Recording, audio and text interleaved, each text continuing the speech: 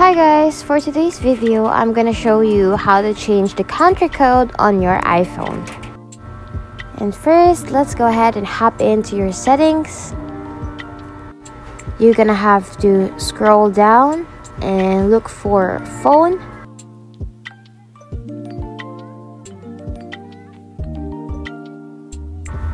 And as you can see in the middle of my screen, you'll see my number here.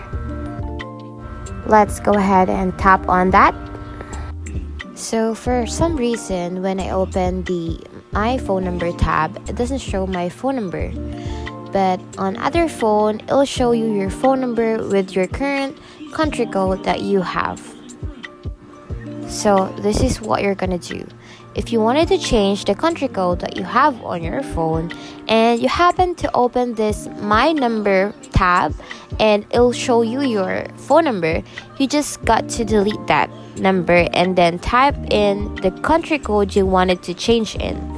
For example, you wanted to change into United States country code. Just type in +1 and then add a new number or phone number, or just add the same number you have with a different country code or with just the +1. And any country code will do. If you wanted to change into Philippines country code, just add +63 and then add the number. And that's all for today. I hope this video helps you a lot. Before we end this video, don't forget to subscribe, leave a like, share, and click that notification bell below for more videos and tutorial.